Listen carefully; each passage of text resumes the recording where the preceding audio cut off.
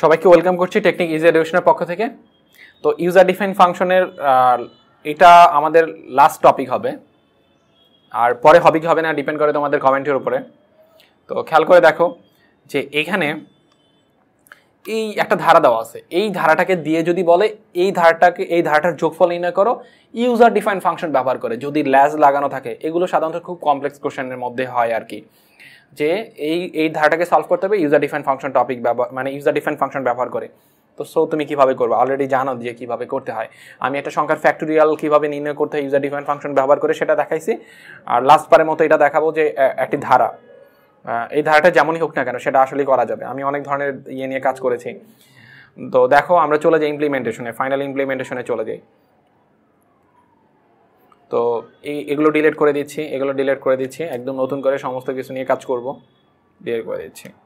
আচ্ছা, তোমাকে কি বানাতে হবে, একটা ধরো হচ্ছে এটা ধারার যোগফল করতে পারে এমন একটা ফাংশন বানাতে হবে।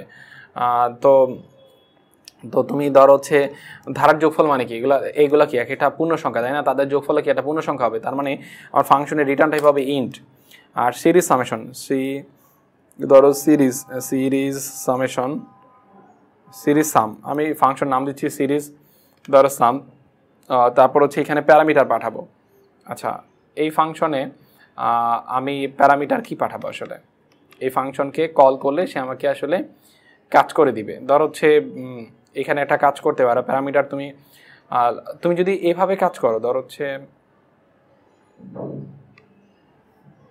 যে এখানে ধরো হচ্ছে লাস্ট নাম্বার যদি n থাকে, আমি এটাও দেখাই দিই একটু, দুইটাই দেখাবো আসলে। লাস্ট নাম্বার যদি n থাকে 1 dot dot dot dot dot plus n অব্দি যোগফল নির্ণয়ের একটি প্রোগ্রাম লেখো ইউজার ডিফাইন ফাংশন কনসেপ্ট ব্যবহার করে।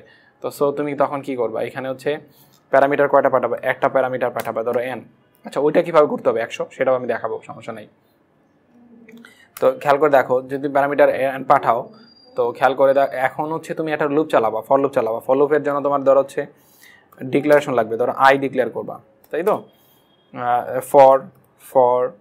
ফরের জন্য ধরো আই ইজ ইকুয়াল টু 1। আচ্ছা, এখন যেহেতু আমি যোগ করার প্রোগ্রাম করছি, সামের মান ইনিশিয়ালাইজ করছি 0 দ্বারা।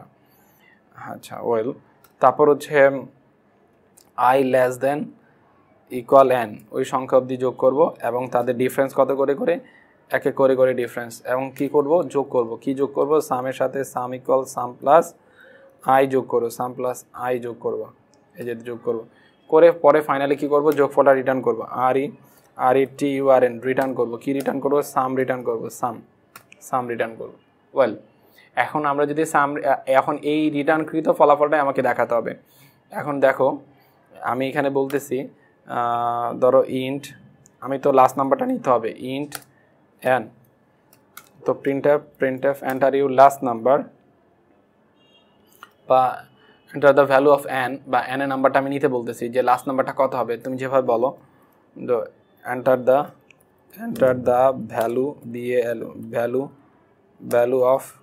value of n, enter the value of n, তারপর scanf scanf %d, সেই ভ্যালুটা নিব, অ্যান্ড সাইন কোথায় নিয়ে রাখবো, এনে রাখবো। ওয়েল, তারপর আমি কি করব, সিরিজ সাম যে ফাংশনটা সেটাকে কল করে সেটা একটা রেজাল্টে রাখবো। ধরো এটা করতে পারো, রেজাল্টের জন্য একটা রেজাল্ট ডিক্লেয়ার করো, RESULT রেজাল্ট ডিক্লেয়ার করো, সেই রেজাল্টে RESULT রেজাল্ট ইকুয়াল সিরিজ সাম, এই যে সিরিজ সাম কল করার জন্য কি লাগবে, এই n লাগবে, একটা প্যারামিটার লাগবে।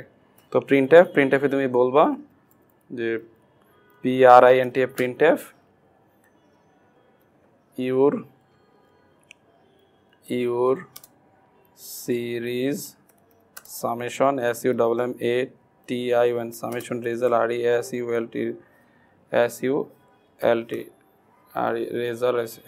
result is equal %d, সেই রেজাল্টটা কোথা থেকে দেখাবে, এই যে রেজাল্ট ভ্যারিয়েবল থেকে SULT রেজাল্ট RESULT রেজাল্ট থেকে দেখাবে।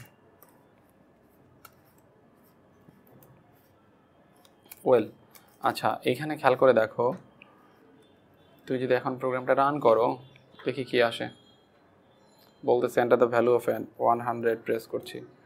এই যে 100 প্রেস করার কারণে কি হচ্ছে, এই 100 প্রেস করার কারণে you series summation result is এই যে 5050 আসতেছে, আমরা জানি 1 থেকে 100 অবধি যোগফল 5050। কীভাবে কাজ করতেছে, n এর মান দিচ্ছ, লাস্ট নাম্বারটা দিচ্ছ, সে কী করছে n নিয়ে কল করছে, এই যে সিরিজ সাম ফাংশনটাকে কল করছে, সিরিজ সাম ফাংশনটাকে কল করছে। আমি ফাংশনের নাম যেমন দিয়েছিলাম সিরিজ, ধরো এই যে এরকম নাম দিয়েছিলাম সিরিজ সাম নিয়ে এসে সিরিজ সাম ফাংশনটাকে কল করছে কত নিয়ে, 100 নিয়ে। কল করার সাথে সাথে সে এইখানে চলে যাচ্ছে, n এর মান কত ডিফাইন করছে এখানে 100। আচ্ছা, ডিফাইন করে সে কী করছে, I R some is equal to 0 initialise করে নিয়েছি। তারপরে দেখো এই যে লুপটা চলতেছে কি 1 থেকে 100 অবধি, আর এর ওয়ার্কিং সাইকেলটা অলরেডি আমরা জানি কীভাবে সে কাজ করে। এই যে কীভাবে কাজ করে, যে 1 আর এখানে 100 ট্রু কিনা, হ্যাঁ ট্রু। তারপরে সামের সাথে আই যোগ করে, সামের সাথে যোগ করা মানে কি, সামের প্রথম মান কত 0, আয়ের মান কত 1, 0-র সাথে 1 যোগ করে কোথায় রাখে সামে, তারপর আয়ের মান 1 বাড়ায়, বাড়লে কত হয়, বাড়ানোর ভ্যালুটা কি ট্রু না ফলস, ডেফিনেটলি ট্রু, বৃদ্ধি ভ্যালুটা ট্রু। যদি ট্রু হয় সে সামের সাথে আবারও আই যোগ করে, সামে কত আছে এখন সামে আছে 1, এখন আইতে আছে কত 2, 2 এর সাথে 1 যোগ করলে কত হবে 3 কোথায় রাখবে, সামে রাখবে। বারবার যোগফলটা আপডেট করে কোথায় রাখে, সাম। তার মানে সাম হচ্ছে সেই ভ্যারিয়েবল যেই ভ্যারিয়েবলে ফাইনালি কি যোগফলটা থাকবে। এই জন্য আমি রিটার্ন করছি সাম, কারণ আমি সামকে রিটার্ন করার অর্থ হচ্ছে এই ফাংশনকে কল করলে সে সাম রিটার্ন করবে, সাম রিটার্ন করার অর্থ হচ্ছে সে যোগফল রিটার্ন করবে। এই জন্য এই দেখো যখন আমি এই ফাংশনটাকে কল করছি সে যোগফল রিটার্ন করছে, যে যোগফল রিটার্ন করছে, এই যে সে যোগফল রিটার্ন করছে। এখন আমি সে রিটার্ন করার ভ্যালুটা কোথায় রেখেছি, রেজাল্টে রেখেছি। তারপর দেখাচ্ছি you series summation result is এত, এই যে রেজাল্ট থেকে।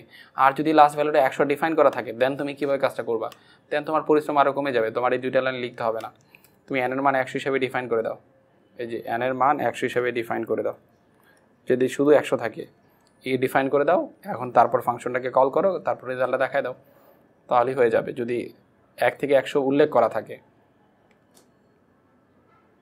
দেখো 5050 ডিরেক্টলি দেখাই দিচ্ছে। আর যদি উল্লেখ করা না থাকে তখন অবশ্যই এভাবে করতে হবে, এই যে এভাবে করতে হবে। এভাবে করার অর্থ কি, লাস্ট নাম্বারটা ইউজার তার মনের ইচ্ছা মতো যে কোনো কিছু সেট করতে পারে। একটু খেয়াল করে দেখো, আমি যদি 50ও সেট করি আমার এই যে সামেশন রেজাল্ট এসে আসবে 1275। এখন তুমি আরও কম সেট করতে পারো, কোনো সমস্যা নেই। চাইলে তুমি 10 সেট করো, কোনো সমস্যা নেই। 1 থেকে 10 অবধি যোগফল এই যে কত আসবে 55। তুমি যদি 500ও এখানে সেট করো, লাস্ট নাম্বারটা ধরো 500 সেট করছো, তাহলে যোগফল আসা সম্ভব, এই যে 500। তার মানে আমরা এটা বুঝতে পারলাম যে আসলে যে ইউজার ডিফাইন ফাংশন ব্যবহার করো কোনো একটা ধারার যোগফল নির্ণয় করা যায়। যদি খুব বেশি কমপ্লেক্স কোশ্চেন করে দেন এভাবে করতে পারে, একটা ধারা দিয়ে যেই ধারাটার যোগফল নির্ণয় করো ইউজার ডিফাইন ফাংশন কনসেপ্ট ব্যবহার করে, ইউজার ডিফাইন ফাংশন ব্যবহার করে, ব্যাপারটা এমন, তখন তোমাকে এইভাবে করতে হবে। আর এটা নর্মাল সলিউশনতে আমরা দেখেছি, অবশ্যই আমাদের সেই পর্বটা দেখতে হবে। এটা নর্মাল একটা সলিউশন দেখেছিলাম যে নর্মালি এটা কীভাবে সলভ করা যায় যদি ইউজার ডিফাইন ফাংশন কথাটা উল্লেখ করা না থাকে। তো আশা করি তোমাদের লজিক নিয়ে কোনো সমস্যা নেই। আর বারবারই একই কথা বলছি যে যারা এই পর্বগুলো কন্টিনিউ করতে ইন্টারেস্টেড তারা অবশ্যই আগের যে প্লেলিস্টটা আছে, যে প্রিভিয়াস যে পর্বগুলো আছে ওগুলো খুব ভালো করে শিখতে হবে। ওগুলোর উপর স্ট্রং আইডিয়া থাকলেই এই পর্বগুলো বোঝা যাবে, কারণ এখানে আমি অত ডিপলি এক্সপ্লেন করিনি, আমি জাস্ট আগের এক্সপ্লেনেশনটাকে এখানে কাজে লাগাইছি, জাস্ট ইউজার ডিফাইন ফাংশন ব্যবহার করে এই কনসেপ্টটাকে বিল্ড করেছি। এই কনসেপ্টটাকে জাস্ট ইউজার ডিফাইন ফাংশন ব্যবহার করে জাস্ট এই প্রোগ্রামটাকে ইমপ্লিমেন্ট করলাম একটু ডিফারেন্ট ওয়েতে। তো আশা করি কোনো সমস্যা হবে না। এই প্রোগ্রামটা আমি ডিসক্রল করে দিচ্ছি জাস্ট লেখার স্বার্থে। এখানে আল্লাহ হাফেজ।